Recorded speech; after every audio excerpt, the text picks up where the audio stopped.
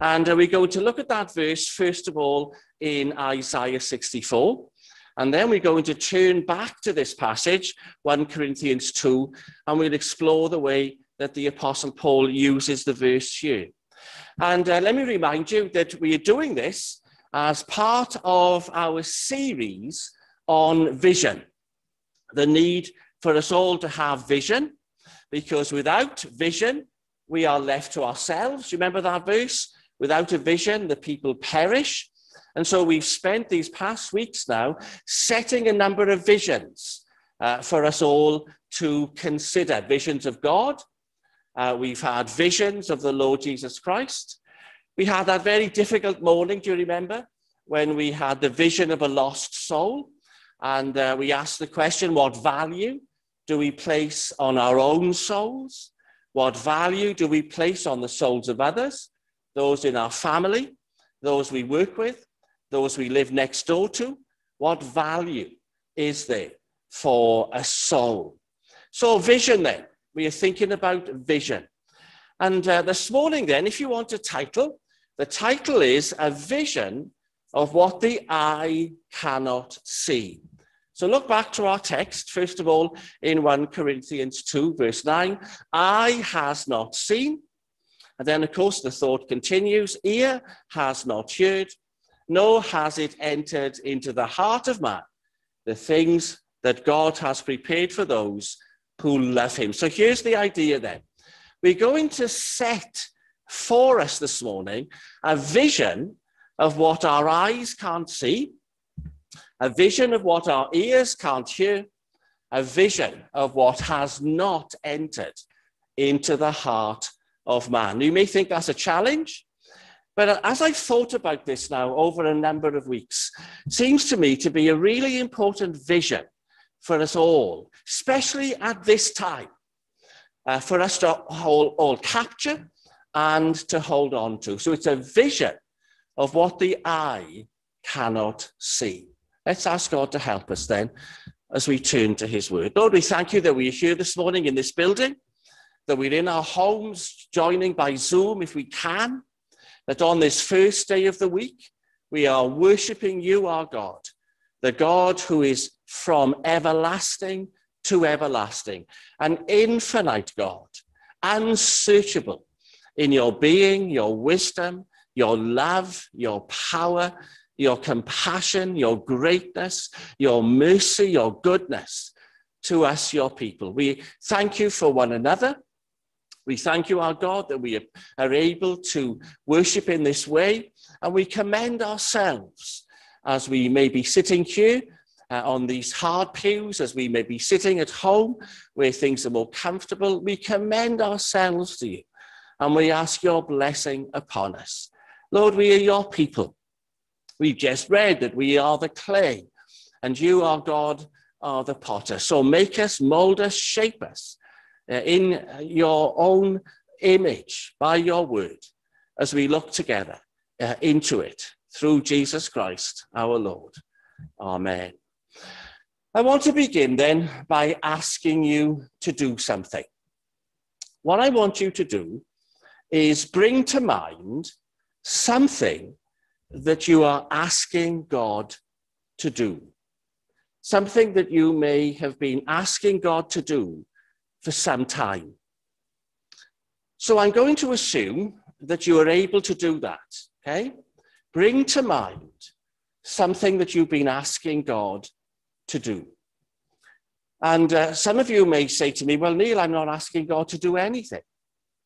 And if that's the case, I'd say to you, why not? You're asking God to do something. Perhaps you're asking God to do something for yourself. You may be asking God to do something for someone else, maybe somebody in your family. Alternatively, you may be asking God to do something for the church, for our congregation, for the church generally, the church that is very weak at the moment. You may be asking God for the church. Or maybe, just maybe, you're asking God to do something about the world in which we live. This world that's in the grip of a pandemic, this Western world that's abandoned Christianity, this world where suffering continues as it always has. Perhaps you're asking God to do something for the world. Now, what is it that you're asking God to do? Now, as you keep that in mind, and I want you to keep it in mind throughout this morning, what you're asking God to do, we are going to turn, first of all, to Isaiah 64. And we're going to see there that the prophet is asking God to do something. And it may be that you've been asking God to do this for a very long time. And if you have been asking God to do this thing for a very long time, and there's no evidence yet that he's answering you, perhaps you feel discouraged. Perhaps you've given up expecting God to do this thing. Perhaps you no longer look for it because it's been such a long time. Well, firstly, let's turn to Isaiah 64. Let's see what the prophet is asking, and let's see what we can learn from him. So don't forget now, keep in mind all morning what it is you're asking God to do. So we turn back to Isaiah 64. And once you find Isaiah 64, look at the very first verse. And there is what the prophet is asking God to do. So look at the verse. Oh, that you would rend the heavens, that you would come down, that the mountains might shake at your presence. That's the request of the prophet. He's asking God to tear open the heavens and to make himself known. Now, this phrase, rend the heavens, it's one that's got a link to our church, because it's a phrase that was used by one of my predecessors during the time of the last Welsh revival, that God would rend the heavens. So what the prophet is asking God to do is to make his power, his might, his presence, his glory, his majesty, to make it clear for everyone to be aware of the greatness and the glory of God. He's asking God to do this for the sake of God's people, but also because they're surrounded by their enemies. So when the prophet says to God, oh, that you would rend the heavens, it's a very low point in the life of God's people.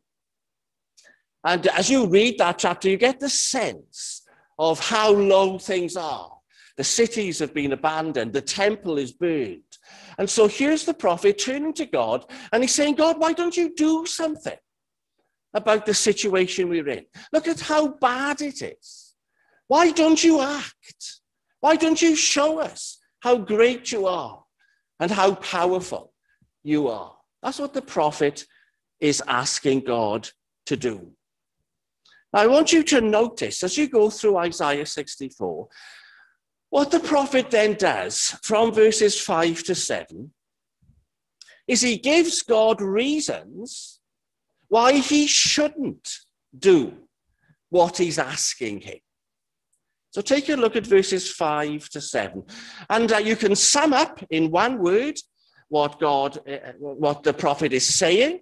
He's saying to God that you don't need to do what I'm asking because of our sin. And so the prophet lays out the sin of the people, and he says to God, perhaps it's because of our sin that you aren't answering us, that you're not doing this thing that I think you need to do. And so take a look at those verses, and they're very powerful verses, aren't they? Look at verse 6. We all, like an unclean thing, all our righteousness are like filthy rags. That's a very famous statement. We all fade as a leaf. We all sin. And so here's the prophet trying to understand why God isn't doing what he's asking him. And so he comes up with this reason. It may be because we've sinned. Now, do you think, any of you, that the reason why God isn't doing that thing you're asking him to do is because you've sinned. I think some of you, deep down, do believe that God isn't responding to you because you're such a failure, because you're such a poor Christian, because you're living such a poor Christian life. And so you try to explain to yourself why God isn't acting for me or for my loved ones or for the church. Why isn't God doing it? And there, right at the back of your mind is the thought, well, it's because I'm so awful. I'm such a terrible Christian. Well, here's the prophet then, going through something very similar in Isaiah 64. And then when you come to verses 8 through to 12, do you see what he does? He moves from telling God why he shouldn't act to telling God why he should. So verse 8, but now, O Lord, you are our Father. We are the clay. You are our potter. And so he begins to give God reasons why he should do this thing. You're our Father. You love us as a father.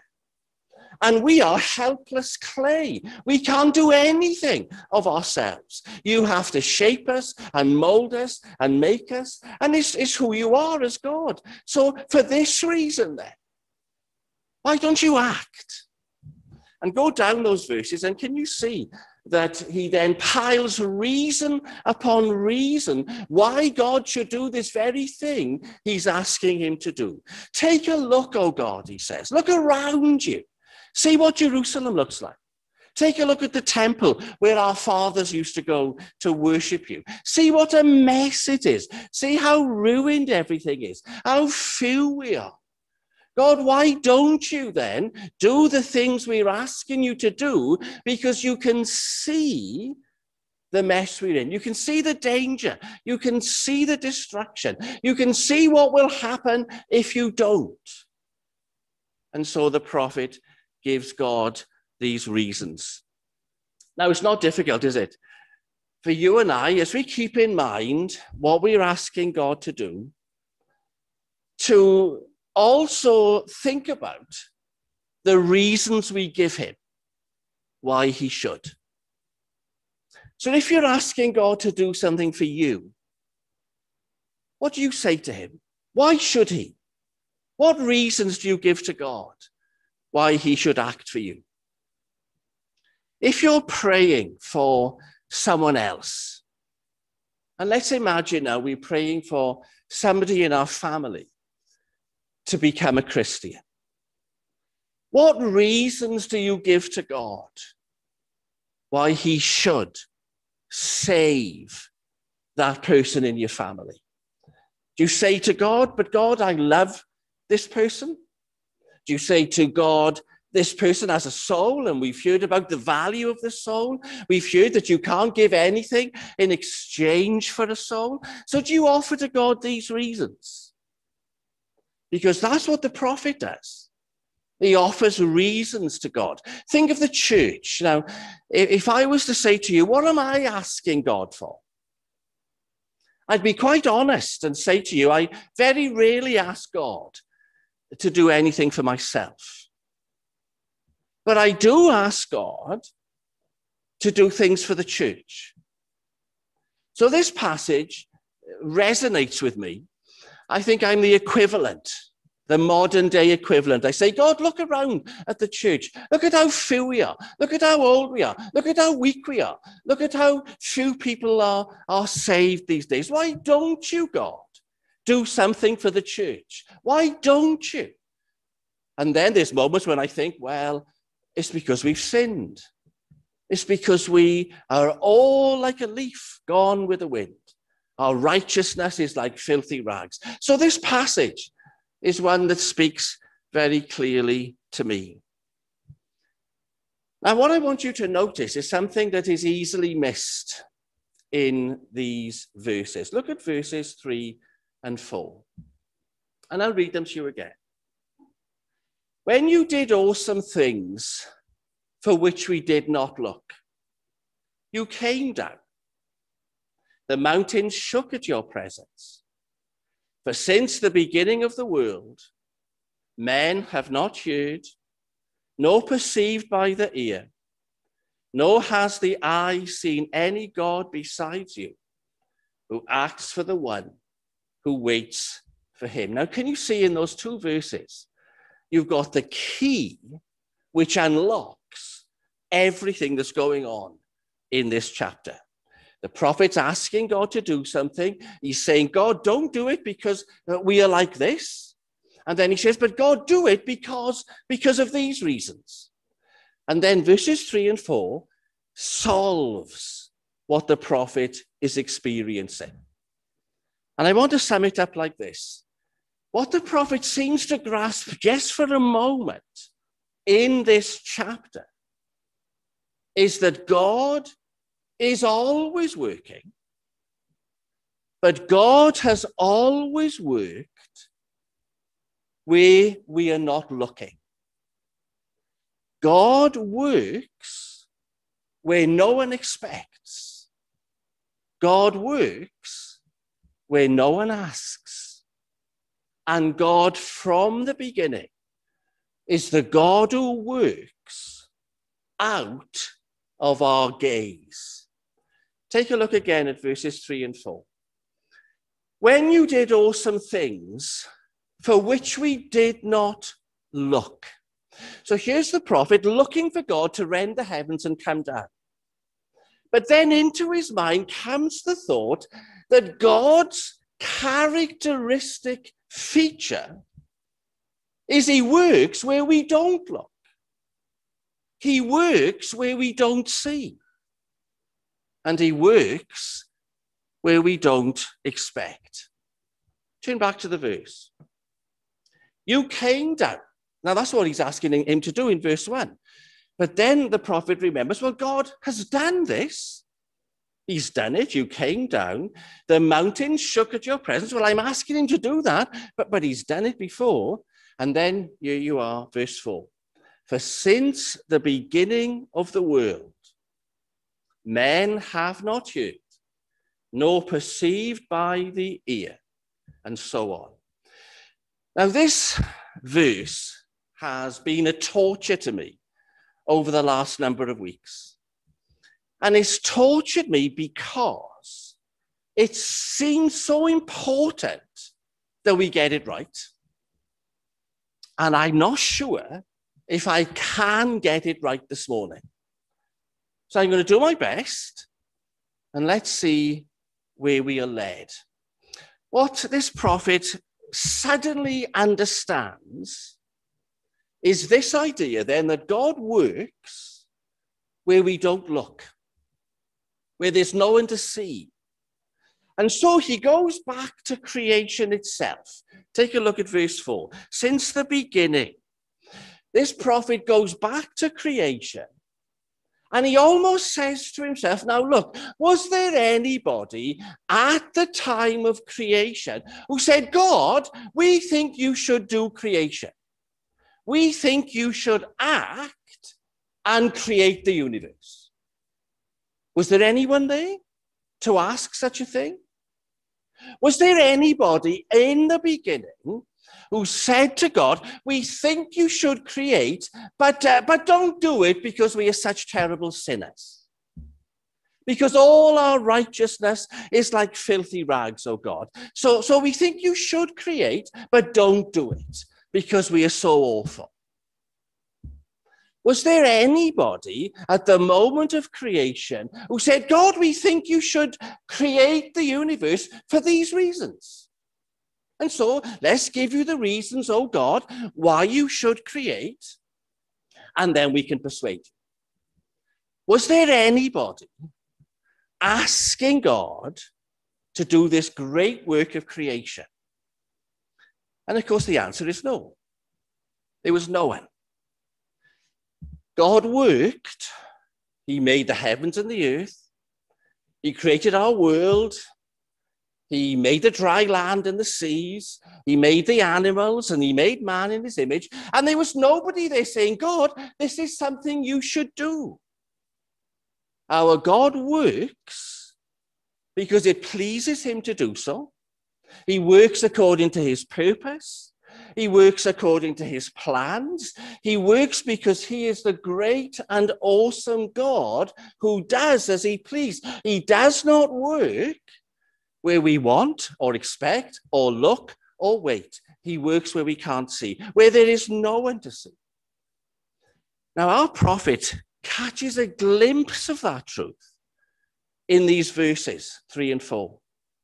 And then, sadly, what seems to happen is he's had this moment of insight that here he is pleading with God to do something, and he sees that God doesn't need this, because when creation was, he made all things freely by his own choice. So God doesn't need me to reason with him or to persuade him or to tell him why he shouldn't.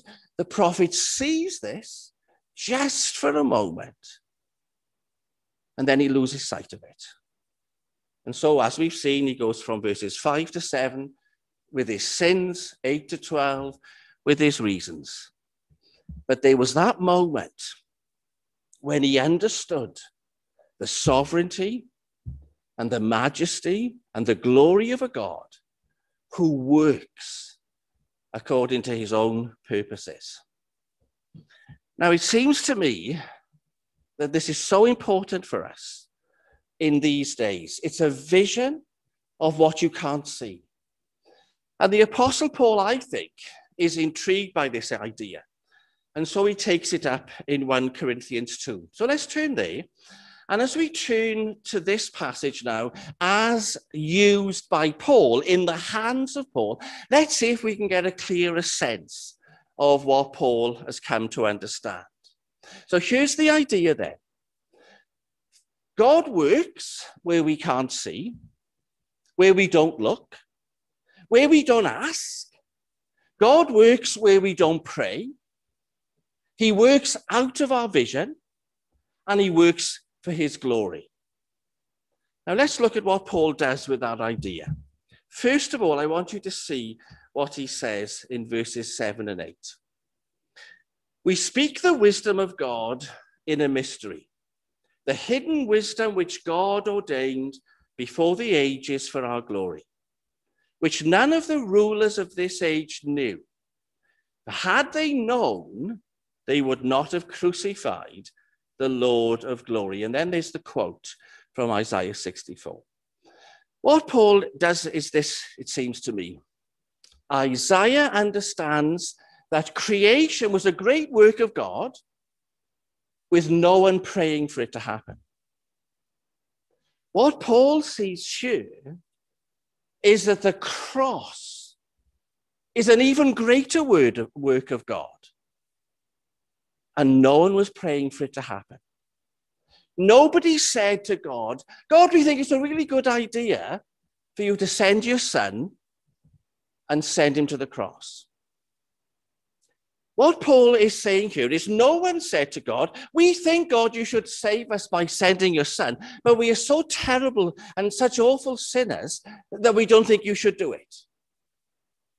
Paul is saying no one said to God, send your son, O God, let him go to the cross and do it for these reasons. Do it for your glory. Nobody went to God and asked God to send his son to the cross. No eye saw it. No ear heard it.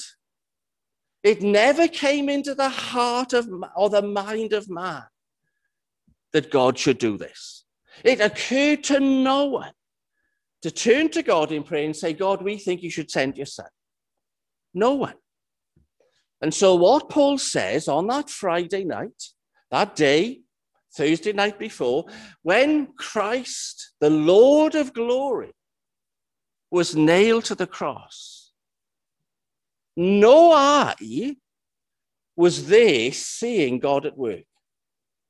No ear, those ears that heard Jesus cried, my God, why have you forsaken me? None of those ears heard that God was working, that God was doing this greatest work of saving the souls of men by offering his son as a sacrifice.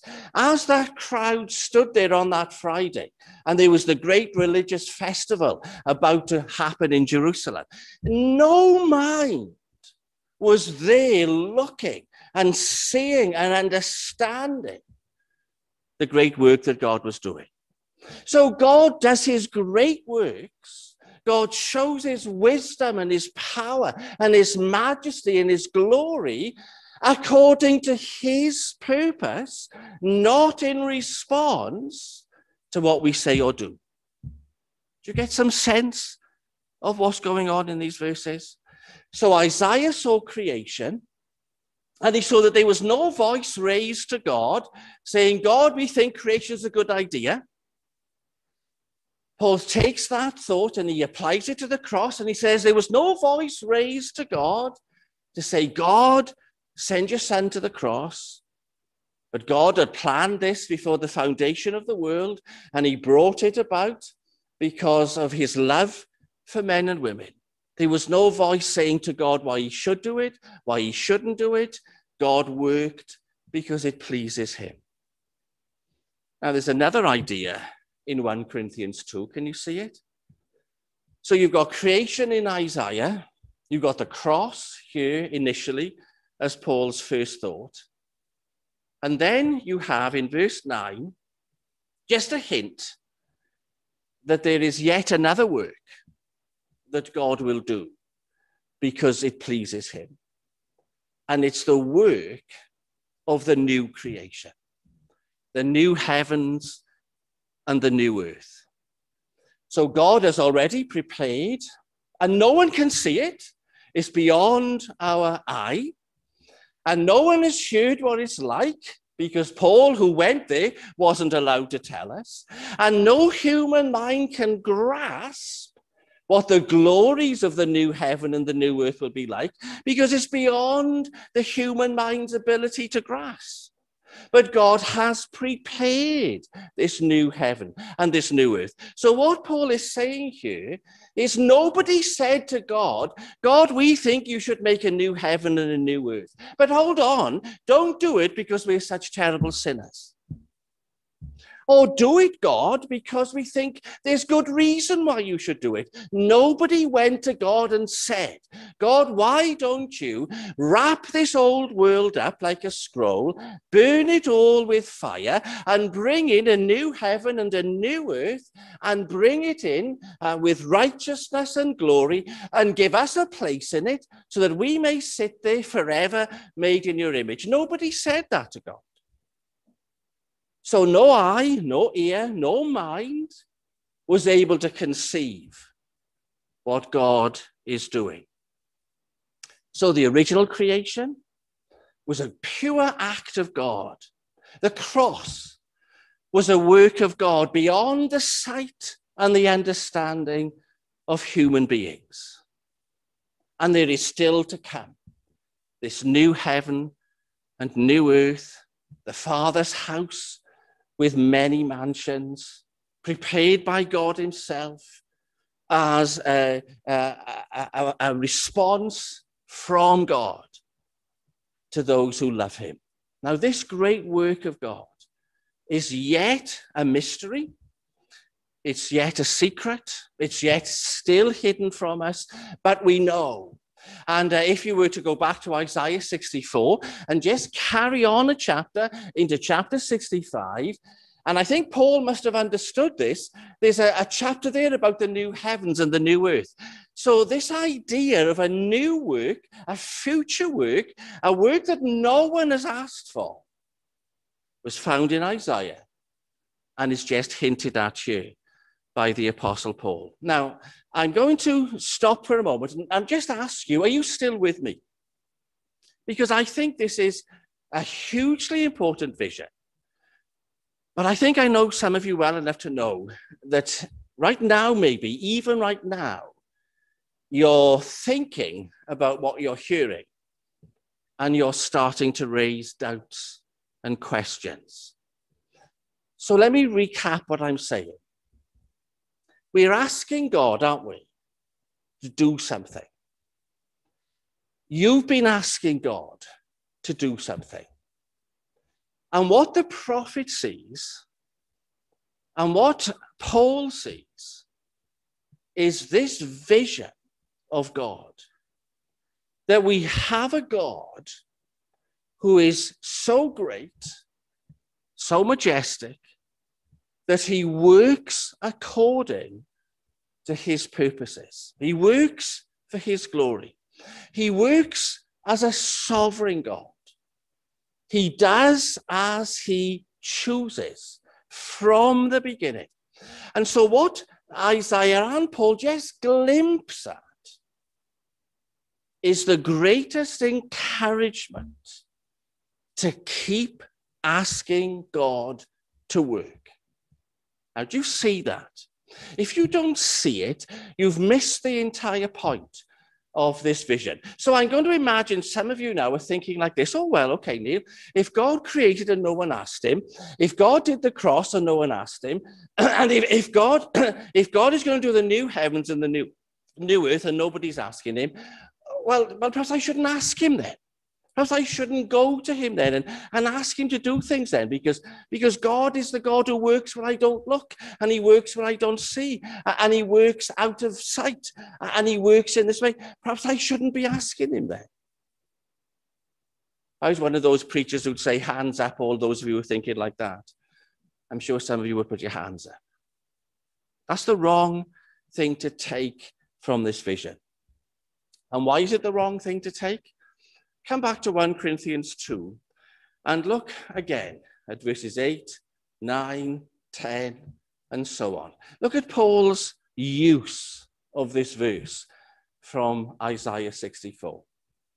I'll start with verse 9. Eye has not seen, nor ear heard, nor has it entered into the heart of man, the things that God has prepared for those who love him. So here is a love context. And then verse 10. God has revealed them to us.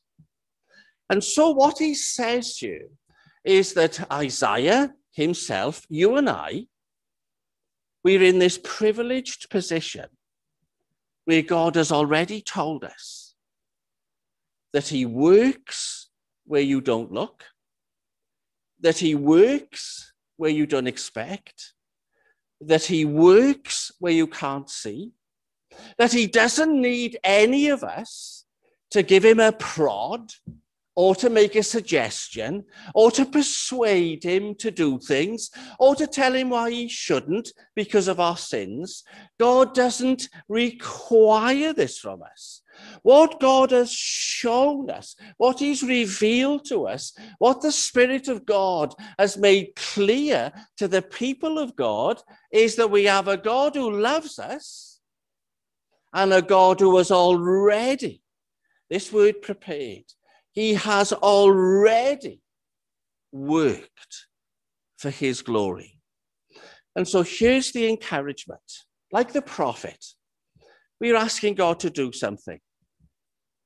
Any sign of it yet? Any sense at all that God is doing it? Week after week after week we go, don't we? Let me use my example. I'm asking God for the church. Any sign that things are getting any better? Those of you who are asking for loved ones, any sign at all that God is doing anything? When did you try to persuade him last? When did you say to him last, oh God, you're still not doing it, are you? It must be because of our sins. When did you last speak to him like that? Now, here's the vision to take from this morning. You have a God who has already, for his own glory, prepared everything. He has already worked everything out. He already holds in his hands who you are. He already holds your loved ones. He already holds the church. He already has this world in his hands. He's already working everything out as exactly as it ought to be. Everything is exactly where God wants it to be. And so God is saying to you, he has already told you who he is as God, what he is like. He's already told you that he loves you. And he has already told you that he works where you can't see. So here's the killer line from this verse. As you ask God to do this thing you're asking him to do, you don't judge. You don't come to conclusions based on what you can or can't see.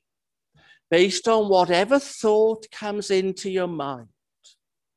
You do not, as you wait for God, look with these eyes and say there's no sign of it. You don't listen with our ears and say, I hear no evidence of it. And you certainly don't, in your mind, allow thoughts to come in which convince you that God isn't and will not and never can do what you're asking him to do. It's about judgment. We don't make judgments about what we ask God to do. Remember how the verse goes? Eye hasn't seen. You haven't seen. You cannot see how God is responding, how God is working. You cannot see what God is doing. So stop looking, because God will work where you can't see. It doesn't mean he's not going to work. It means he's working where you can't see. It's out of your vision. And in the same way, stop listening for some evidence that he's doing what you've asked, because the ear cannot hear what God is doing. And for me, the most important bit is, nor has it entered into the heart of man. What are your thoughts? Your thoughts now about what you've asked God to do. What are you thinking? Are you thinking that it's been a long time? Are you thinking that it's too late? Are you thinking? What are you thinking? Now you see what the prophet understands, what Paul understands, based on creation, on the cross, on the new creation, based on these fundamental purposes of God. What these two men see is this. We don't wait to see, we don't wait to hear, and our thoughts do not play a part in how God responds. It's outside of your thoughts, it's outside of your sight, it's outside of your hearing. God works there. And so what you've been told about God is to go on hoping in a God who works outside of your sight, outside of your hearing, and outside of your understanding. Hold on to such a God, because this is who God is, and this is how he has always worked. And he has prepared his works. And he is the God who is your Father, the God who loves. So we have this vision of God, whom we are asking to do things. And this vision is a vision of what our eye can't see, what our ear can't hear, what our thoughts can't hold. But we hold nonetheless to this vision of a God who works, and who always works, and who works for his glory. Well, let's pray together. It's lovely to see some of our